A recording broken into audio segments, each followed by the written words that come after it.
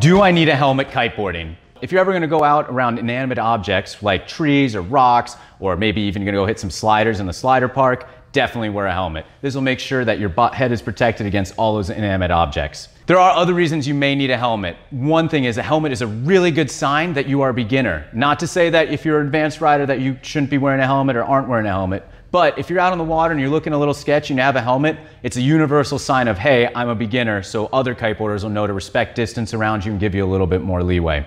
If you're wearing a board leash, so if you have a board leash that's attached to your kiteboard, which we can talk about some other time if that's cool or not, you definitely should wear a helmet. That thing can ricochet right back at you and hit you in the head. The helmet won't really protect you against impact with the water too much, but it definitely protects you against boards, rocks, sliders, that kind of stuff. So if you're wondering about wearing a helmet, you probably should wear one. And if you're gonna be around anything that you think could hurt you, definitely wear one.